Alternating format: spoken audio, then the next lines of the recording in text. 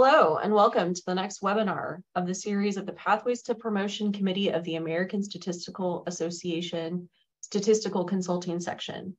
Please note that this webinar is being recorded and will be posted to our YouTube channel, so it will be available if you have to drop off early. Our webinar today is entitled Maintaining Meaning and Value to Address Burnout. Before we get to our webinar, I would like to provide a little information about this section on statistical consulting, as well as the American Statistical Association resources that may be of interest to our audience. The first is the section on statistical consulting. This is a community of statistical practitioners across a variety of diverse disciplines, and the section offers a variety of resources which may be useful to you. Here is the information on that. The other resources and opportunities include the Pathways to Promotion subcommittee of the Statistical Consulting Section, the Academic Statistics Consulting Center Hangout, the Collaborative Healthcare Networking Group, and the Meetup for Statistical Consultants. Please contact the person listed to get more information or to be included in these activities with meeting invites. The Pathways to Promotion Committee is a subcommittee of the section on statistical consulting, and its mission is to develop the recommendation and tools to help the advancement of collaborative academic statisticians. And if you're interested in joining, please contact our chair, Margaret Stedman. I also want you to be aware of the other webinars that the Pathways to Promotion Committee has facilitated.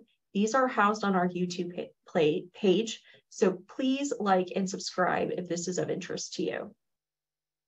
You can use the QR code or the web, take a screenshot and navigate to the website. So today we'll start with each speaker's presentation, and I will go ahead and introduce each speaker prior to their presentation. Then we'll provide time for Q&A from the audience using the Zoom chat feature. Please note the chat moderators. If you would prefer to submit your question anonymously, you can submit a direct question to them, and then they can work to send that on your behalf. So before I introduce the speakers, I want to provide a little context and understanding about why we think burnout is important in the Pathways to Promotion Committee. So we think the point needs to be made that we are all in this together, and that burnout is not an isolated issue, but it's pretty universal. It's not a reflection of the self, but of the environment in which we find ourselves. And so burnout has been discussed, but it has not been discussed in the statistical community. And aspects of our profession provide many opportunities and situations which may foster burnout. So for those experiencing burnout, you are more likely to take a sick day and more likely to require emergency medical care. Employees experiencing burnout are less likely to ask for constructive feedback, are less confident in their job performance, and are 3 times more likely to leave their jobs. So this is a topic that's important to everyone, employees, managers, and other leaders. In this webinar, we hope to address the following through the Q&A and through our speakers' wisdom and strategies to recognize burnout, how we can prevent and address burnout, and how you can make a change if you are experiencing burnout. So again, please submit any questions at any time during the presentation using the Zoom chat feature. And a quick reminder that we will have an open Q&A session following the speakers, and I will facilitate that. You can send your questions directly to our chat moderators, Terry Vasilopoulos or Xiaoming Sheng, who can help send those questions on your behalf. So with that, I'd like to introduce myself. My name is Emily Leary, and I'm an assistant professor and the director of orthopedic biostatistics at the University of Missouri, and I'll be the facilitator for today's webinar. So it is absolutely my pleasure to welcome our first speaker today, Dr. Tara Maddala, the founder and CEO of Pandora Bio, Inc. Dr. Maddala began her career as director of biostatistics at Clinimetrics and then joined Genomic Health, Inc., becoming senior director for clinical biostatistics. She joined Grail, Inc. as vice president for biostatistics, data management, and biosample operations, where she was a founding team member and built a group of 35 statisticians, clinical scientists, clinical data scientists, clinical data managers, and biosample operations managers. In 2021, she joined Delphi Diagnostics as VP of Clinical Development, and in 2022 was chaired their scientific advisory board. Then in late 2022, she founded Pandora Bio, Inc. and serves as the Chief Executive Officer. Welcome, Dr. Maddala. Thank you. All right, let me share my screen. Thanks for the introduction. Okay. Okay, so hi everyone, I'm Tara, and I'm not just founder of Pandora Bio, which is a mental health startup, but also a consultant. So I consult several days a week still as a statistician. So I have some perspectives on like the consulting environment now, especially, through COVID and after COVID. So if you have questions about that and, balancing workplace stress as a consultant, I'm happy to answer those kinds of questions. But I want to thank the organizers for inviting me today to speak. And when I was thinking about the topic of burnout, I was thinking, what do we mean by the term burnout? And Emily already stated it really well. It's about burnout is the symptom, but stress is the actual underlying cause. And there are many times when I felt overwhelmed, but I was wondering, is that the same thing? So to state again, burnout is the symptom, stress is the source. And there are many causes that I like Googled: heavy workloads, toxic relationships, unfair treatment, lack of role clarity, or heavy time pressures. So I guess I want you to I'll take a pause and, have you guys all think about what kinds of thoughts come up for you when you think about work and you think about these causes. So I'm going to pause for maybe 10 seconds.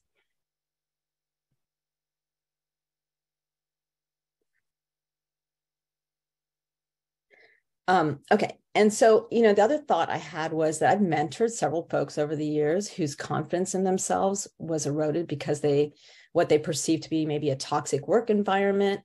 And I think, again, Emily stated it really nicely about it's not necessarily about the individual, but sometimes it's about the environment, right? So fit with the org.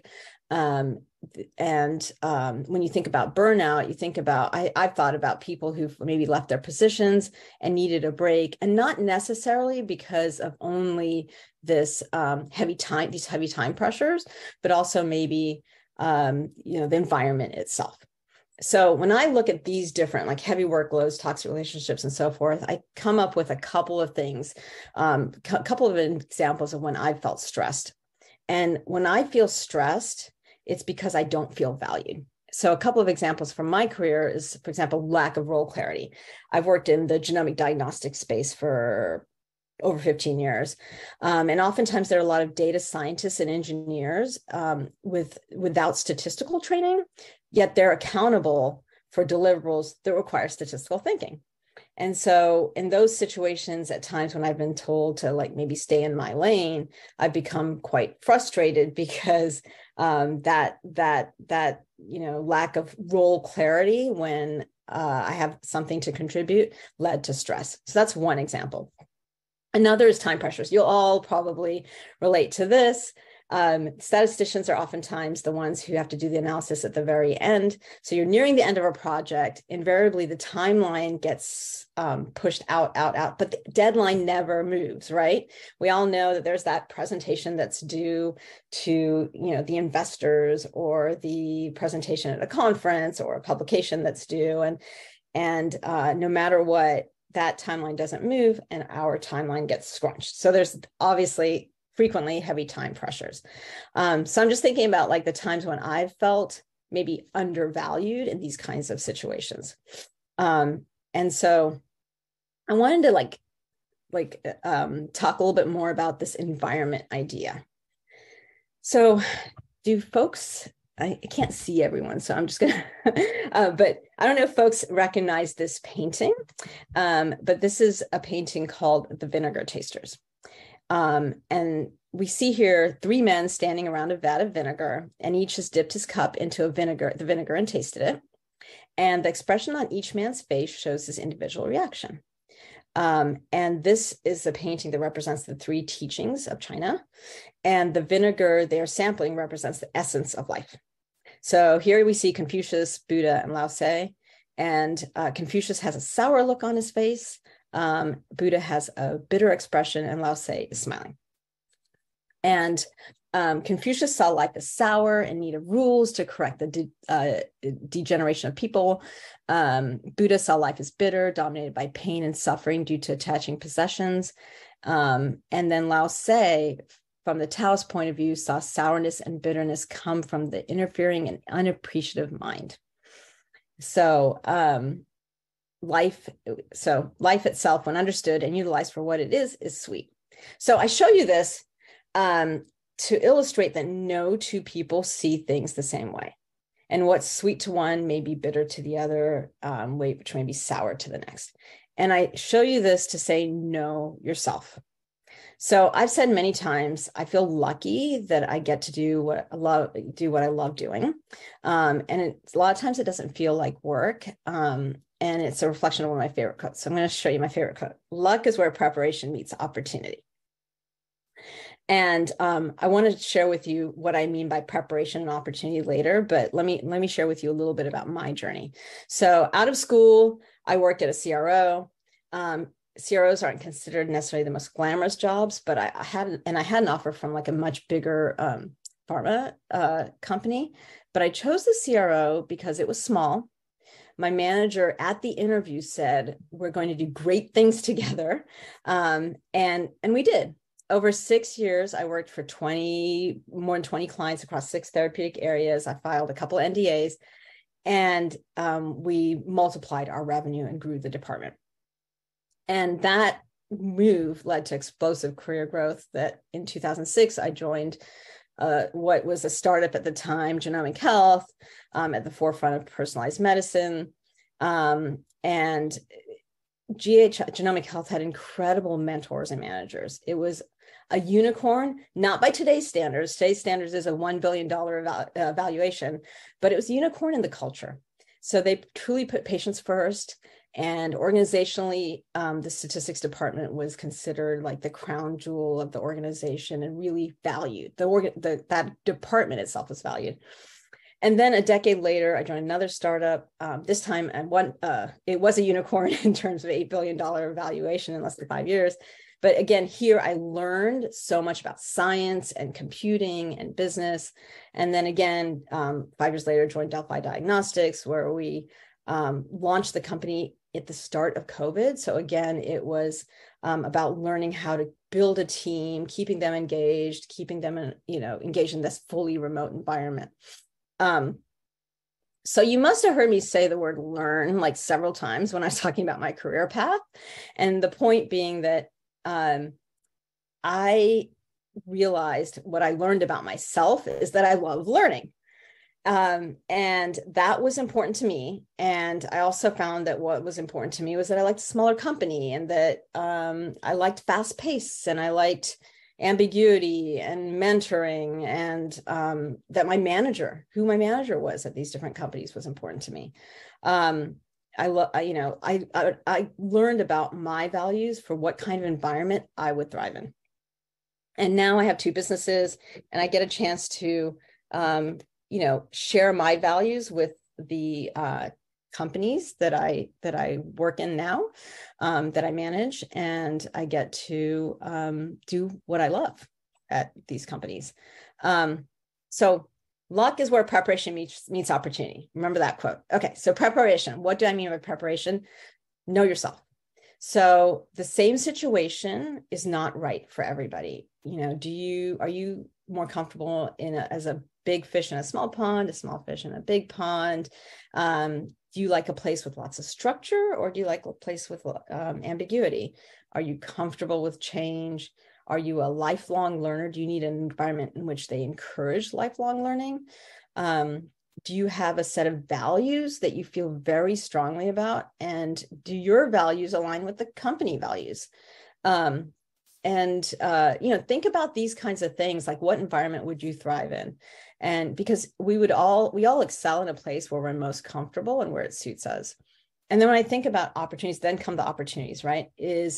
I always say pick a manager, because there are opportunities across a company, but if you have a manager who has influence within the organization, then you're more likely to get those opportunities.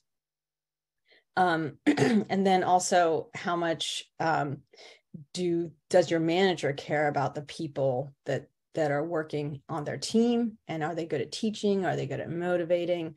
Your happiness and growth, and your stress and ability to be transparent with your manager are dependent on those opportunities and your relationship with your manager.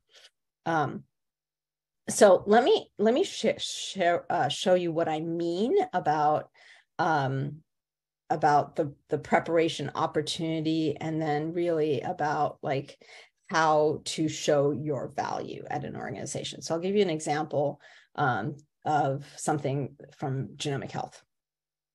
Okay, I'm going to ask, I like to ask this question. What do these two have in common? One is a cartoon man, and one is my little guy, Teddy. Any hands? I can't tell if I can we just maybe use the chat box? Anyone take a guess? And I recognize one person on this call who can't answer because I think they've seen this before. No guesses? Am I missing the guesses? There's one in the chat box. Living being. They have nothing in common. Okay. Mammals. Okay. All right, great. We have some. Okay, they have hair. They're both males. Yes. Okay. Eyes. Yes. All these are correct.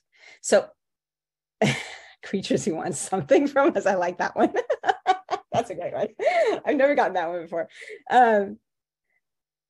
You both look confused. All right. What I was looking for is they both have a prostate.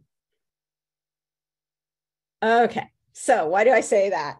Okay, I'm going to give you the case study of the Genomic Health's Oncotype prostate score test. I worked there for a decade. This was my fifth baby, I guess. I have 3 kids, the dog, and then this is the prostate test. The problem is that 200,000 new men get diagnosed with prostate cancer every year. 90% of those men are diagnosed with localized prostate cancer. So they have nearly 100% chance of living 5 or more years.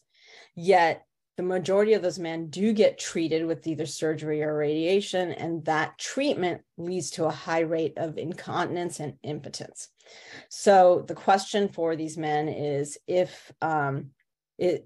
to determine the aggressiveness of their disease so that it helps them make a decision whether they should decide whether they should get immediate treatment or active surveillance, which means that they can wait to get their treatment so they don't have to suffer these side effects.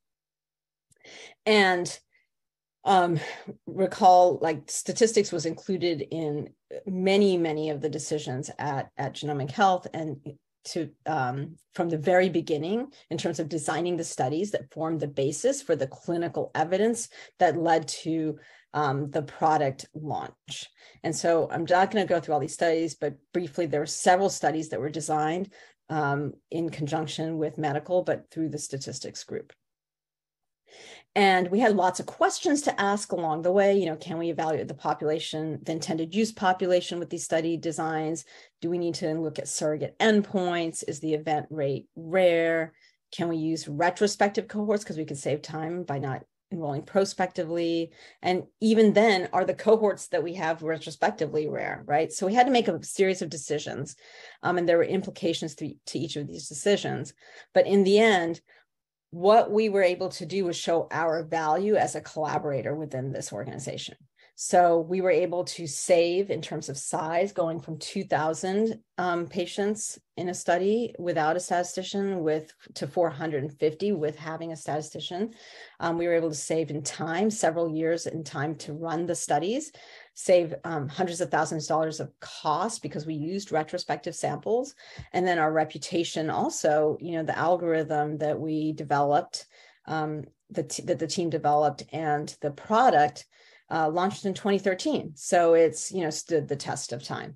So really showing the value of the statistician and what you do in the organization as it translates to time, cost, and reputation, I think can really help. So what I would say is find situations where you can contribute over the lifetime of the project. Where you have visibility into the strategy for the company or the lab with whom you're consulting. The role, find situations where the role of the statistician is considered critical. And if not, educate them on why it would be critical. And become an expert in at least one statistical practice area that gives you leverage to provide, input more easily, and also they will see your value. And then choose a manager or collaborator who you can have transparent conversations with about your own values and your career aspirations. And I'll leave you with one of my other favorite quotes, which is go where you're celebrated and not merely tolerated. If the environment's not right for you, then you should try to find something that is right. Okay, I said I lied. Okay, one final thought. Don't work for the pointy-haired boss. So pointy-haired boss. Wally, did you finish the analysis for tomorrow? Wally, no. I'm waiting until the last minute so you won't have time to ask for unnecessary changes. Pointy-haired boss. I'm one step ahead of him. The analysis itself is unnecessary. Okay, thank you. Thank you, Dr. Maddala. Let's see.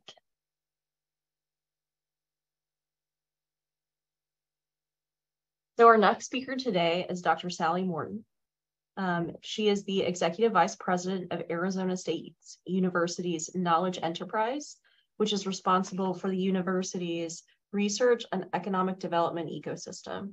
Dr. Morton's career has spanned both higher education and industry, including being Dean of the College of Science at Virginia Tech, Chair of Biostatistics at the University of Pittsburgh, Vice President for Statistics and Epidemiology at RTI International, and Head of the RAND Corporation Statistics Group.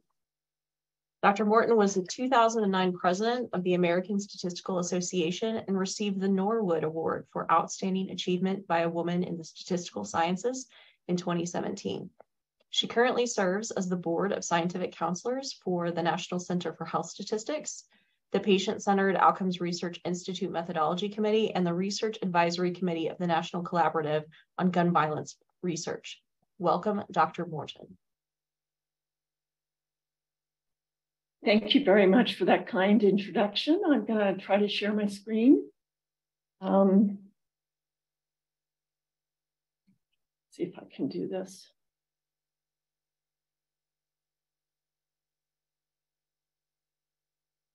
Okay, can we see the screen? Wonderful, and I apologize if I had to go off video. I lost connectivity just a few minutes ago. So first, I'd like to thank the organizers and Tara for such a wonderful talk. I'm delighted to be here, and thank you to all of you for being here today. I think Tara really struck the nail on the head. Go where you're valued. That's a wonderful piece of advice. So let me start with kind of first things first. The first is to really acknowledge that burnout is real.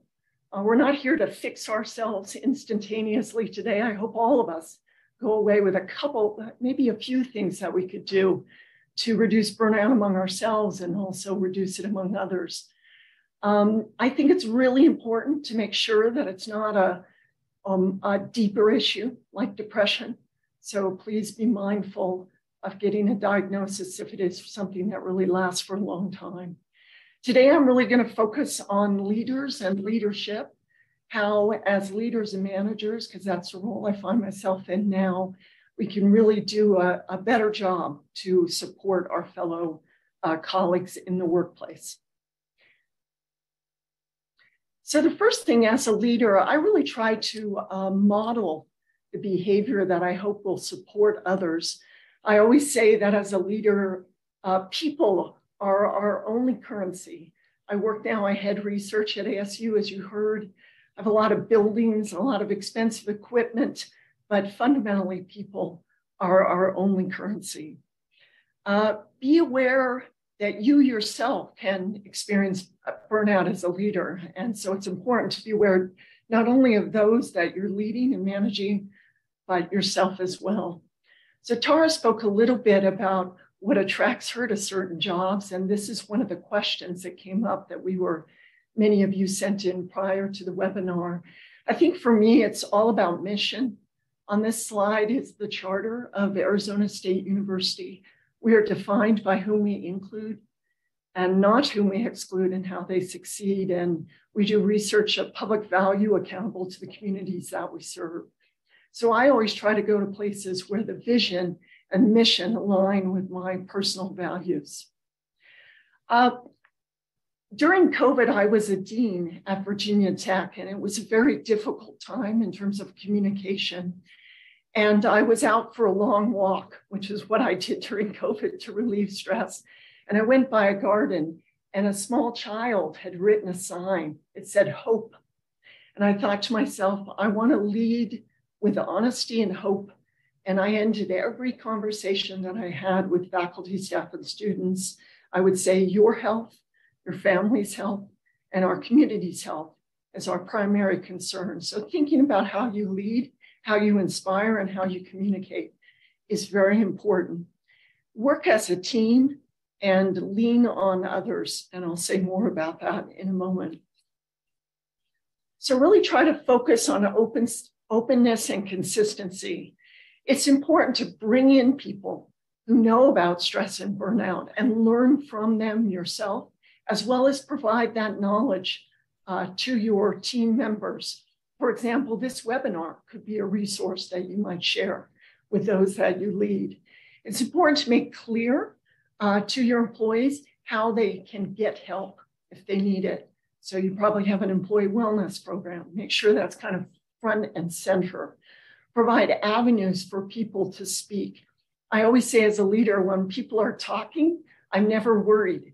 It's when they're silent that I start to worry. So you need to make sure that people feel they can speak up and say, this is stressful. What are our priorities? Should we revisit them?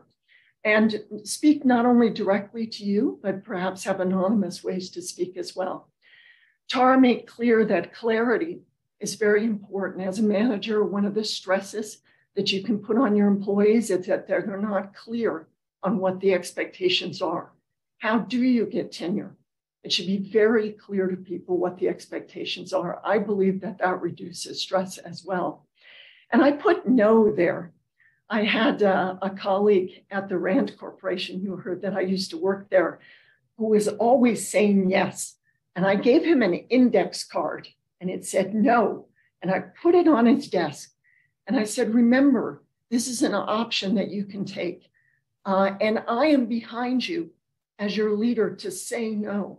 And in this way, as I was encouraging him to be able to say no. Now it's more complicated than that.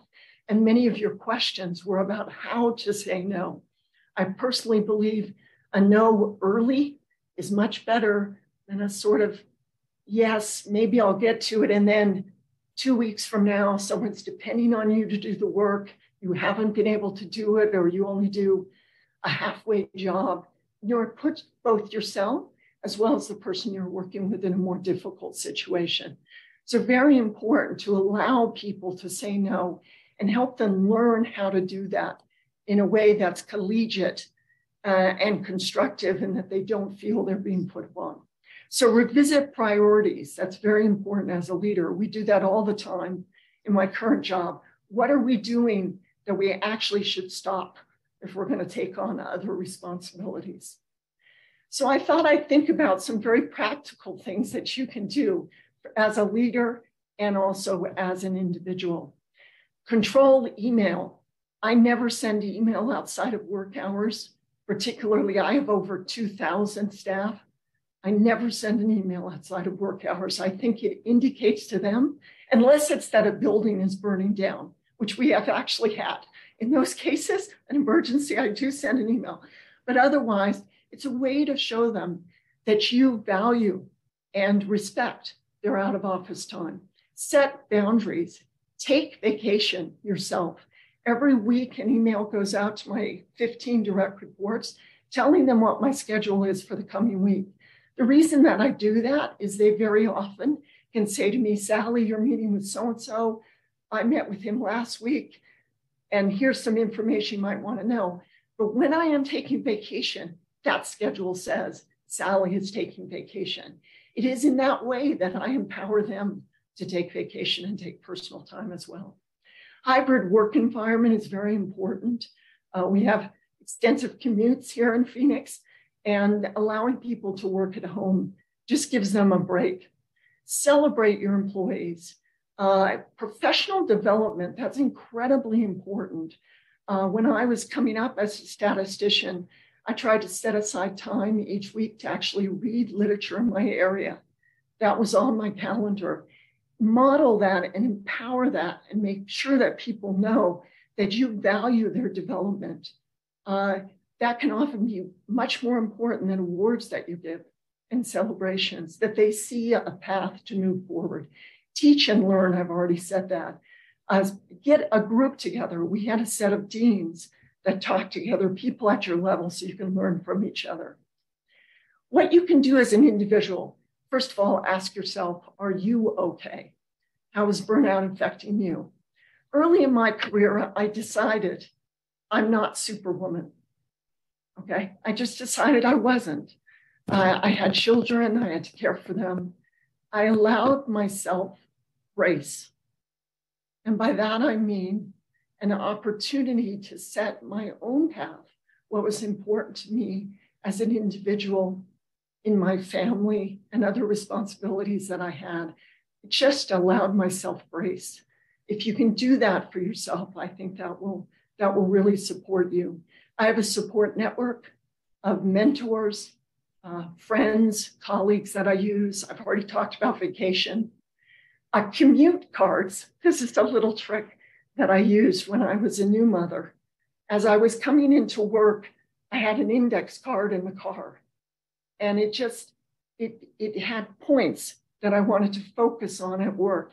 It allowed me to switch persona from mother to work. And then when I was going back home, I had an index card. The baby's teething. It's going to be difficult tonight. You know, don't worry about things. You're doing a good job. It was my way to just kind of switch, and it kind of helped me. The 80-20 rule, generally you get about 80% of the job and the first 20% of the effort. It doesn't have to be perfection. Get to the best you can and move on. No connectivity. I try to take hours in the day where I'm not looking at email, not looking at the screen. Just take a break, get enough sleep, have your hobbies, your exercise, read trashy novels, do whatever it is to try to allow yourself to take a break. I don't mean for these to be facetious or in any way patronizing to you, but think about those practical things that you can do to give yourself a break and model them for those of you that you lead. One last thing, think about what matters to you. On this slide, you see 2 tweets of mine from last year's joint statistical meetings. The one on the left is a crazy bunch of open water swimmers. And I think I actually saw Sandra McBride, having joined today's webinar. She was the leader of this. We've begun the open water statisticians. And in any event, whatever it is that you like to do, maintain that. On the right is a picture of myself and a fledgling statistician who's related to me, my daughter, who was actually at the joint staff meetings. So whenever somebody asks me, what do you do? I don't say I'm an executive vice president, blah, blah, blah. I say I'm a mother and a grandmother and a spouse and a daughter and a sister and a friend. That's what's most important to me. So think hard. And Tara really put this in the context of being a statistician. And I loved hearing about the work that she's done and how she's found her place and what gives her strength and opportunity. So I think I'll close there because I'm really interested in your questions and the discussion. Please take care of yourself and take care of each other. And my contact information is given there as well as my Twitter account. Please follow me. And I'd be happy to talk with you offline if that would be helpful. Thank you. Thank you so much for your presentation today, Dr. Morton. I am going to try to share my screen. we go. So now we're going to start with the Q&A session. So to get discussion going, I thought it would be nice. I think we have a lot of people in the audience. It might be nice to put any resources that have been helpful to you in the chat so that others may benefit from your perspective and your experience. And so reminder, if you have questions, please submit them in the chat.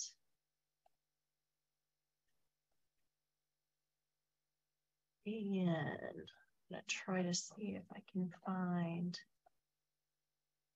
All right. Okay, so let's start with a first question. And either speaker should feel free to address this, but do you have strategies for boundaries to avoid working nights and weekends, for maintaining vacation time? What do you do to do that?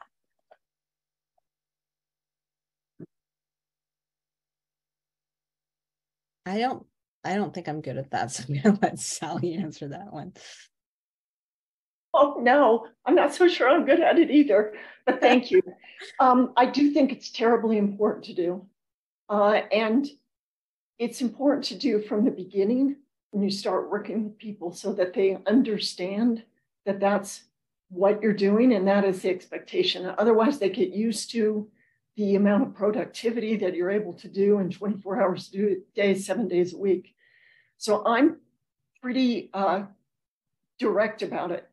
I share it with people that I work with. I'll give you some examples. I happen to be an early morning person. I get up quite early, but about from 6 p.m. on the weekdays, I'm not working unless there is a crisis. And again, as I shared, I do occasionally have buildings blowing down or labs blowing up or something like that I have to pay attention to because of my position at the university. But I'm clear with people. From about 6 p.m. on, I won't be reading email. I'll be back on at 5 a.m. And that's kind of the break because I really think sleep is important. So just set those boundaries, be firm about them. When I had small children at home, I didn't actually work on Sundays, and I was very clear with people that was family time. It's difficult to do, particularly when you're an early career and you feel that you might be judged, and that if you don't work as hard, it could reflect on promotion and so on. But just really do it and try to be open about it with your managers and others that you work with. Maybe I'll change that question around a bit, because like I said, I don't know if I'm good with the boundaries, but I am good at sharing what my working style is. So I'm not like a 9 to 5 or 8 or 6 to 6, right? I have to feel energized when I feel energized to work. And I want to so I live in Sunnyvale, California, and it's oftentimes really great. It's really cold in the morning. Really cold. It's cold in the morning in California and it's cold in the evening. So in the middle of the day when it's really great, I want to go on a bike ride, or I want to go play tennis, or I want to, just sit outside and, read a book or whatever. And so what I would do is I would be clear that when I was leading, for example, when I was at Delphi and I was leading a large department, I would actually have my calendar be completely transparent. And I'd put in there a 2-hour bike ride in the middle of the day, to encourage other folks, if they're not, if they want to have that kind of flexible schedule too, to make it clear to them that that's okay too, right? If that's the way you like to work, then, feel free to block out 2 hours for, exercise or getting out with the kids or whatever you need to do. Because I guess so in a way, that's my way of setting boundaries, is to say that my working style is this flexible working style, and then making it clear to everyone that that's okay to do.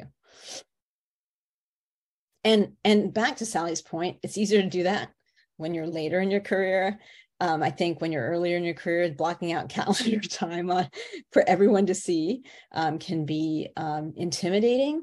But again, that's why as a leader, I encourage that. And encourage everyone at any level to be doing that. Excellent. Thank you. This next question I think is important, particularly in with our speakers, is people who are underrepresented minorities or minorities in other aspects. I think that some of those characteristics can contribute to burnout.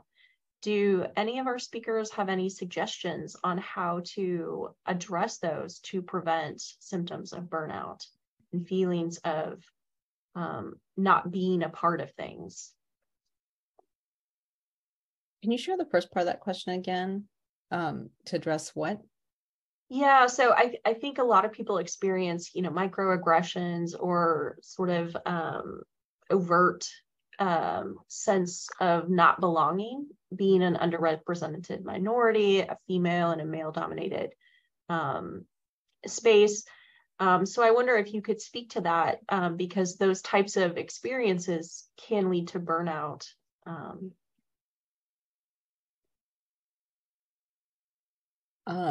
I think that's also related maybe to a question on the chat, right?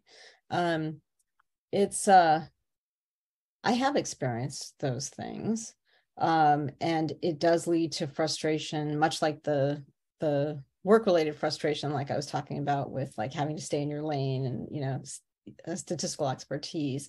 They're all frustrations that can build up over time.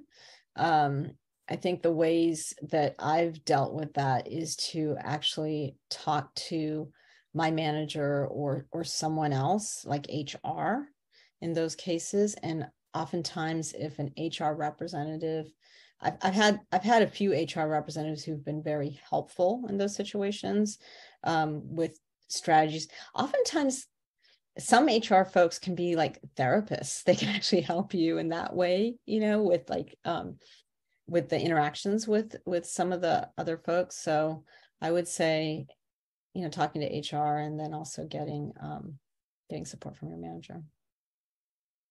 Thank you. I think that's a great suggestion. I would say two things in response to this.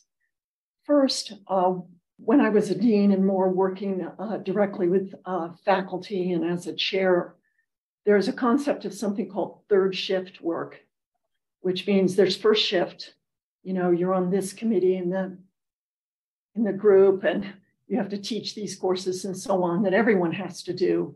Second shift, generally women are doing, taking care of children at home and family and so on.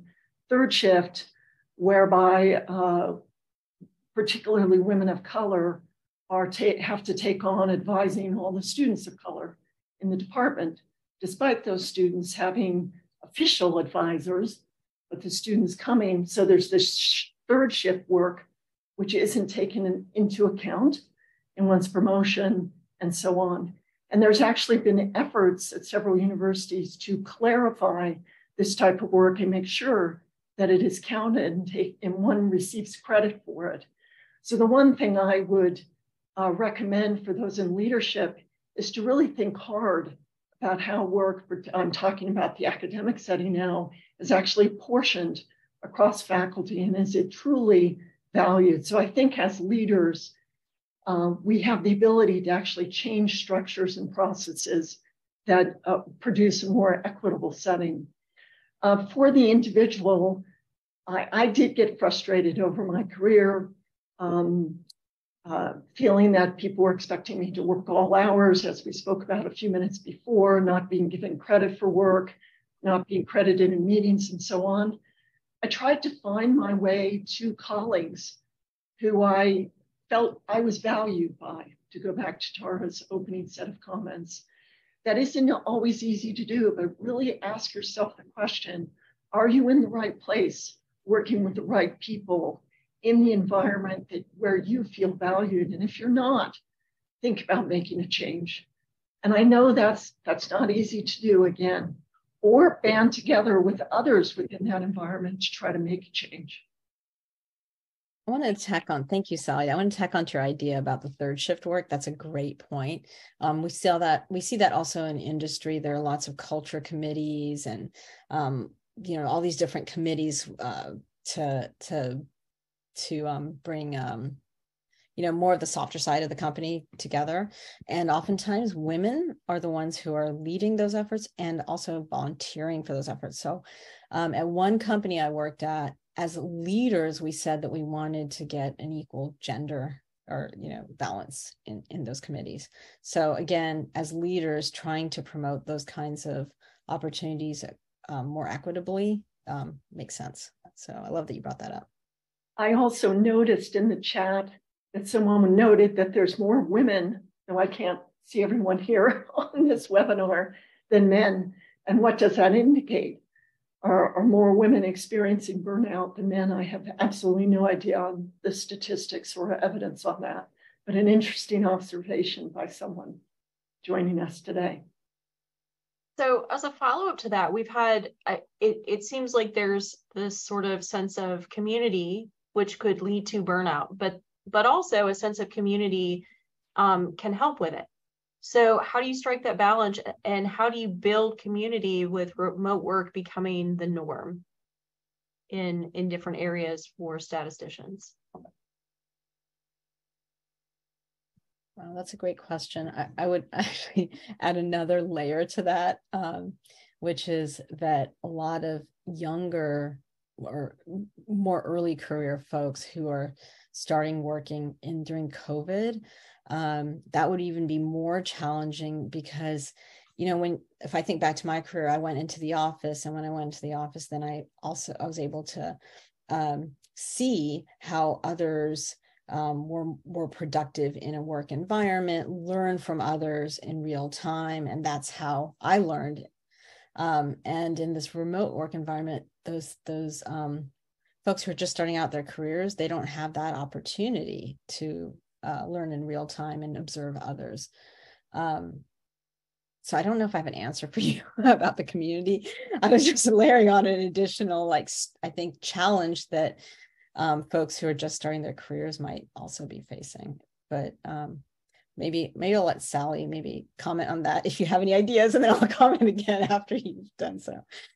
Well, the sense you raise the hybrid or telecommuting completely and in-person completely environment, that's something we're struggling a little bit with in the academic context, because the students, I think, rightfully expect an in-person environment, but how do you balance, particularly with staff?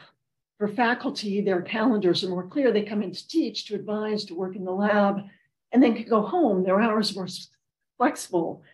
But asking people to come in from 8 to 5 to sit and do finance is terribly important in the area of the university that I run, where they're not student-facing, and they want to have the ability to telecommute. So we kind of balance that hybrid environment and still, the point that Tara made, making sure that particularly new employees are given enough of that in-person help, structure, supervision, if you will, before they start out more telecommuting. Going back to the community, I'm actually so excited as a statistician who's been working for 35 years in the discipline to see all these communities sort of being created like the one we're part of today, and to see committees like the Statistical Consulting Section, and then this committee of the section really providing that community. But I could see how if one did too many of these, they take up so much time and really energy. They could be problematic as well. I used to always advise mentees to think of the old mailboxes, where there's certain boxes you could put letters in. And I sort of said, make sure there's a letter in each box, but they're not packed full. And what I meant by that is sort of decide how much you're going to give to each activity in your career, writing papers, involved in professional society, and so on, and really go in with your eyes open. So it's a delicate balance, but I can tell you as a statistician who's closer to the end of her career than the beginning, I'm actually delighted to see the support that we're providing each other, particularly for women and people of color. Having grown up in the discipline where there were very few women just to start with, 35 years ago, then it's just wonderful to see the support that we're giving each other.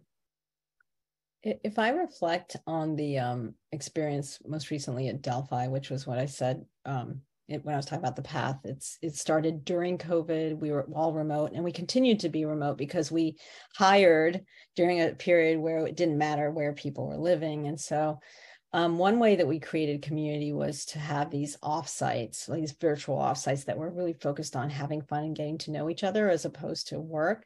And then we'd have regular meetings where I shared the overarching strategy for the company and for our group, and so that everyone understood the priorities and why each of us was doing what we were doing.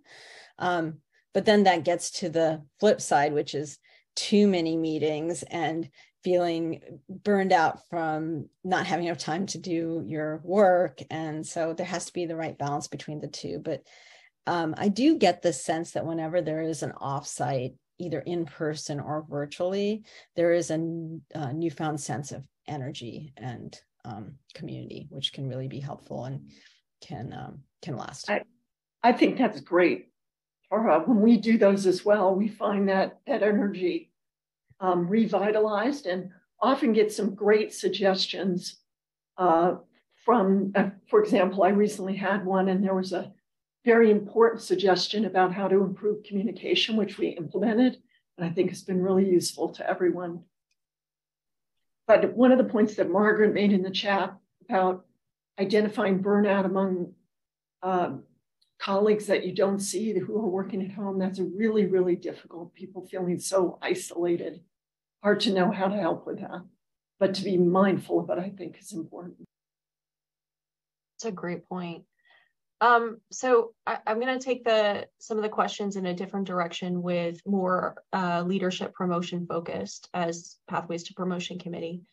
For many people preparing to take on a different role or moving from, more of a leadership role, how can they best manage things or prepare to prevent burnout?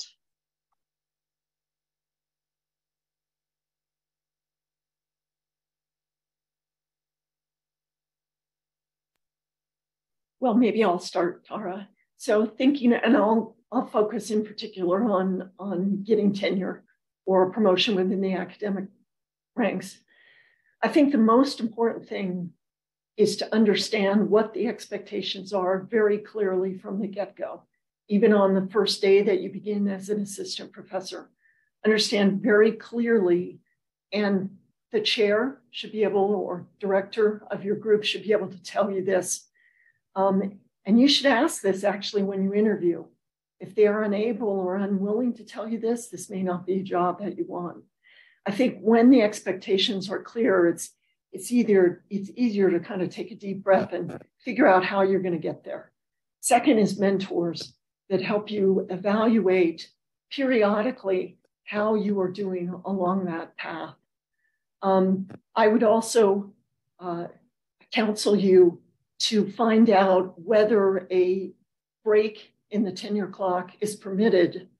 COVID has actually increased this capability at many academic institutions, so that if you see yourself really needing to take a break because you're having a difficult time working, that you understand what your options are. So again, for me, it's about a clear path and trying to just work your way through it, asking for assistance and feedback along the way. I know that doesn't make it easier to attain what you need to do, the writing of papers, the teaching of classes, the external visibility, but if you know what's needed, I think you're going to do better at attaining it from my perspective. So maybe I'll take this one from the industry perspective. So one thing that we always, that we used to do, I think, well at Genomic Health also was, I think back to my manager who would talk about how you would be promoted when your manager felt like you would be successful in that new role, right? Not a promotion just for the sake of promotion, but the promotion such that you will be successful if you're in that new role. And so part of that was not just doing really well as an individual contributor and just getting to that next level, but also at showing a leadership strengths. And one way to do that they did well there too was leadership training. So if you feel like you want to get to that next role, and maybe a leadership role where you have other skills that you want to build, maybe ask for training in those areas so that you feel better prepared when you get to that next level. So yeah, I think that would be what I would suggest in addition to what Sally said, which was make sure you understand the expectations of that next level. And then if you feel uncomfortable with any aspects of that, try to find the right training to feel more comfortable. Nice. So this is going to be our last question, but I think it's an important one. So many of the chat has sort of touched on a lack of productivity despite heavy workload and time pressure, and then lots of meetings. And one question to the speakers is, how do you reduce meetings, prioritize tasks, and have good time management skills to make sure that you are meeting the needs of your job, but you're balancing those needs effectively? Yeah, companies oftentimes struggle with the too many meetings. So oftentimes they actually have committees to focus on how to make, I think at every company I've been at, there's been how to make meetings more effective and how to reduce meetings. So a few things that I can remember off the top of my head that we've done is things like you have to have an agenda for every meeting, never have a meeting without an agenda. Another one is if it's just updates, that can be done via email. The meeting should have at the very beginning some question or decision that you're trying to get an answer to, and then have discussion around that. And all the updates should just be by email. That would be one suggestion. And the other one that we used recently was they're called fast. I think they're called fast meetings or something in Google Calendar, where it takes, if it's a 30-minute meeting, it takes 5 minutes off. So it's like 25-minute meeting. And then if it's a 1-hour meeting, it takes 10 minutes off, I think. So it ends 10 minutes early, so you can get from meeting to meeting, or you have extra time. So I think those are a few, I think it's just meeting hygiene more so than anything. And then also not having meetings that are too big. Right. So just only the critical players at a meeting so that there is actually active discussion. A lot of times there'll be folks who won't speak up, and you really want them to speak up. And it's more difficult to speak up if there are a lot of people in the meeting. So yeah, meeting hygiene, I think, is the answer, and just finding. That's great. I was taking notes because we don't do all of that, and we should. I'm with you on the agendas, minutes, action items. Can really keep things moving forward. I would say, going back also to another part of the question about time management, periodically I sit down and I review everything I'm doing. And I look at my calendar for the last 2 months. I look at it and I say, what was not useful? What are all the things I'm doing? I make myself a list. I talk over that list with someone else and really try to take a step back and say, okay, I've done this actually with employees. We get a whiteboard. We just start making a list of everything you're doing, how much time it's taking, what meetings you're going to, and then just start to slash stuff. And as a manager, I'm often able to say, look, we got to get you out of that project. You cannot do it on top of everything else. Or these 2 projects, let's talk about which is the one that you should be doing right now, what's best for your career. And it's often sad because you have to give up stuff. But I think it's really behooves all of us to kind of do this assessment of where we're spending our time. Now, I would say time management isn't just about working harder, right? It's about working hopefully smarter and allowing yourself that time to do the other things that you need to do, taking the walk, taking the bike ride, as Tara said, or spending time with family and friends. So try that task, write everything down. If you can't fit it on a single piece of paper, that's maybe time to take a step back and have someone else help you after you've written it down to really help you look through things and try to make some decisions about what to cut. Oh, I just want to, before we like that. end, I just want to add to what Sally said. That's a great suggestion. And so in Google Calendar, what I do is I color code the blocks of time, and then you can get a summary based on the color code blocks of time to see where you're spending your time. And I do that by client. And then I also put in like the color codes for like the fun stuff. So that's green. All the personal time is green. And so I can see how much of my time is green versus the various clients. So that's one way to do it. That's great advice. I have a color coded calendar as well for that reason. Yeah. I love it. Okay, well, speaking of time management, we are out of time, but I do want to be respectful of everybody's time, but I can't let you go without acknowledging the people who have made this webinar possible. Thank you to our speakers, Dr. Morton, Dr. Maddala, as well as to the Pathways to Promotion Committee and the San Francisco Bay Area chapter of the American Statistical Association. They've been extremely helpful.